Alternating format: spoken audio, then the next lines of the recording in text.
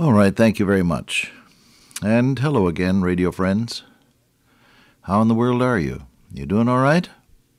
Well, this is your friend Dr. Cook, and I'm back again with you to share from the Word of God. I guess I have the reputation for putting biblical truths, let's say simply, even though they may be profound. I can remember years ago when the chairman of the Board of Deacons in one of the churches which I pastored was praying about me and said, "Lord, we thank Thee for the pastor and the way he exposes Your Word." And not too long ago, I was introduced by someone in a gathering where I was going to speak, and they said, "Well, our brother has the gift of saying things simply. He's not very deep, but you understand him." Well, whatever. You know I love God's Word, and you know I love you. Bless your heart, and that's what counts.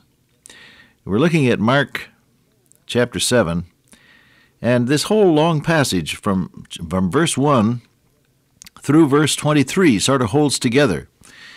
Although there are different comments coming in at different times, but it's all part of the same package, it seems to me. Now, the conversation grew out of the fact that the Pharisees and some of the scribes, as they watched the Lord Jesus and his disciples, were asking, they said, how is it, they said, they eat bread without washing their hands? Now, there was this set of rules that was observed in those days by people who belonged to any kind of a strict religious application of the Mosaic law, like, for example, the Pharisees. They had traditions.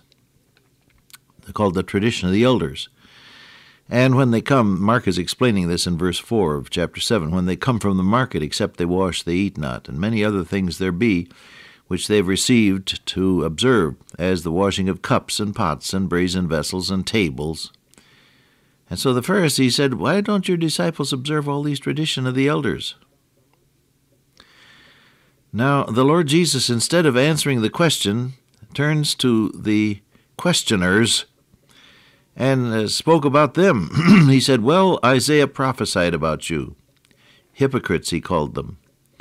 As it is written, this people honoreth me with their lips, but their heart is far from me. Howbeit in vain do they worship me, teaching for doctrines the commandments of men. For laying aside the commandment of God, ye hold the tradition of men. Like the washing of pots and cups, and many other such like things ye do. Full well ye reject the commandment of God, that ye may keep your own tradition." Then he gave them an illustration. If you're supposed to do something for your parents, but you don't want to, and instead you look at the money that you would have spent on them and say, "Well, that's something I promised to give to God." So you're not really obligated to them anymore. Now, he said, you make the word of God of none effect through your tradition, which ye have delivered, and many such like things ye do. Now, he said that twice. Many such like things ye do, that's in verse 8. Many such like things do ye, that's in verse 13. God watches the frequency with which you disobey him. That's a frightening thought, isn't it? But he does. Many such things, he says, you do. Well, you see, this was a lifestyle with them. I have to talk with you a little bit about this. Once you begin to trim the obvious meaning of God's Word, it becomes for you a sort of lifestyle so that you apply that procedure to many other decisions in life. You follow what I'm saying to you? Once you begin to compromise on a principle,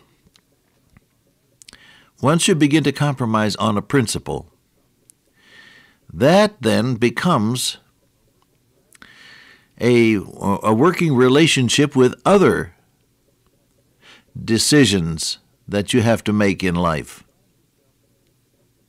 And you find yourself then, just as these people did, observing tradition rather than the commandment of God, because that's what you have set out initially to do. Whenever you set aside the plain teaching of God's Word in favor of something man-made, you are creating a habit pattern that will reach over into other areas of life, so that you will find yourself saying, oh, well, it won't matter this time. Oh, well, I know that's what the Bible says, but then that was written a long time ago, and this is different. The idea that God did not really mean what he said is as old as the Garden of Eden. The tempter came to Eve and said, God didn't really mean that you're going to die, because he knows that when you eat of this forbidden fruit, you're going to be like he is. You'll be as good as God, and he doesn't want you to be as good as he or as wise as he. And therefore, that's why he's keeping you from this. Satan tells this humongous lie that God is a repressive God, and that he's trying to cheat you out of some enjoyment that you would otherwise have. That lie is still being told to the hearts and minds of millions of people by the tempter day after day. The big lie that God didn't really mean what he said, and that he doesn't really want the best for you. Oh, Satan's lie. Don't believe it, beloved friend. God says, I know the thoughts I think toward you, thoughts of good and not of evil, to give you a desired end. God wants the best for you, always. Well, anyhow, he says, you set aside the commandment of God, and you hold the tradition of men. And that works into all the relationships of life, even in something as important as how you treat your parents, said he. Because you find a loophole in the obligation that is clearly stated in God's Word. You find a loophole in it, and you sort of ease yourself out of the obligation. Now, so what I've said so far is, when I begin to compromise on principles that are plainly stated in God's Word, that in turn becomes a lifestyle that affects all the things I do. Jesus said, many other such like things ye do. You follow that? Oh, be true to God's Word no matter what. Be true to what you understand to be the will of God, no matter what the circumstances or the pressures or the comments of friends and acquaintances may be. Be true to God's Word, most of all. Now then, our Savior took up the question that was posed early in this chapter, why don't they wash their hands? And he said, hearken, every one of you, and understand. There's nothing from outside a man that entering into him can defile him. But the things which come out of him, those are they that defile the man. So he said, don't you understand? His disciples asked him later on about it. Don't you understand that whatever thing from outside enters into a man, it cannot defile him, that is the real man, because it entereth not into his heart, but into his belly. Now he says, that which cometh out of the man, that defiles him. For within, out of the heart of men, proceed evil thoughts, adulteries, fornications, murders, thefts, covetousness, wickedness, deceit, lasciviousness, an evil eye, blasphemy, and pride and foolishness. All these things come out from within and defile the man. Now, what we're talking about then is the real person. And our Lord Jesus very clearly states here that the traditions that people hold having to do with food and clothing and scheduling and all of that, these have very little effect upon the real person.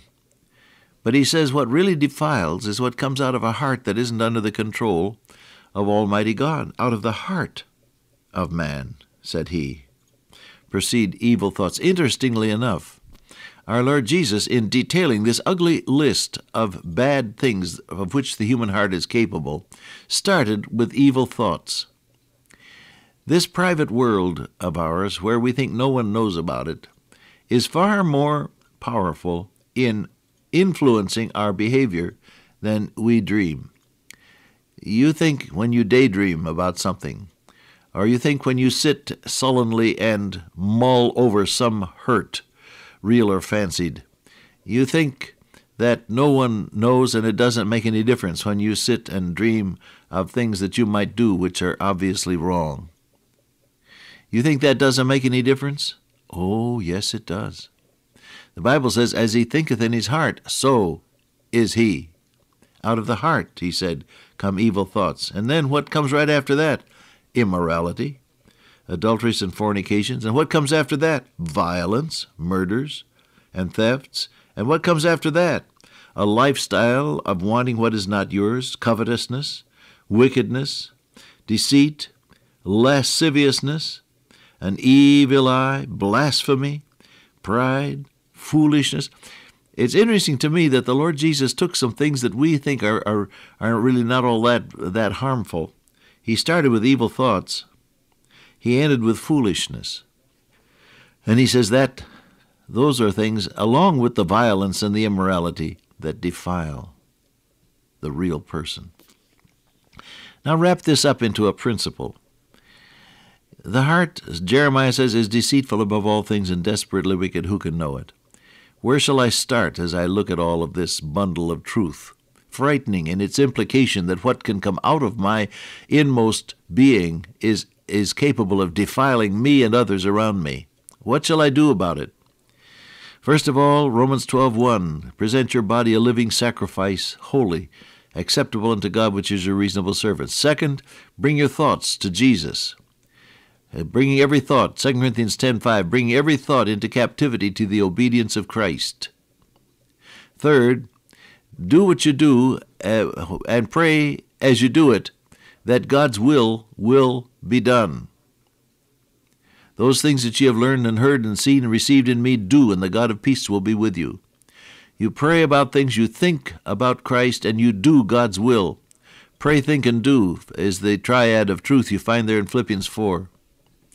Give your body to Christ, bring your thoughts to Christ, pray about things before you do them, and then act in obedience to his blessed will. He'll keep you clean. You who are kept, says Peter, by the power of God through faith unto salvation. You're not kept by willpower.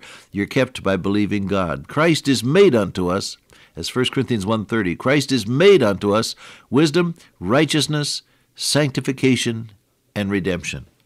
You can trust your blessed living Lord. Dear Father, today grant that our hearts might be under thy control. In Jesus' name, amen. Till I meet you once again by way of radio, walk with the King today and be a blessing. You've just heard Walk with the King, the ministry of Dr. Robert A. Cook. This program is listener-supported. For more information or to find out how you can help to continue this ministry, write to us at Walk with the King, P.O. Box 43, Trumbull, Connecticut, 06611. Or visit us on the web at walkwiththeking.org. Thank you for your support of this ministry. This has been broadcast number 6432. Thank you for listening to Walk with the King.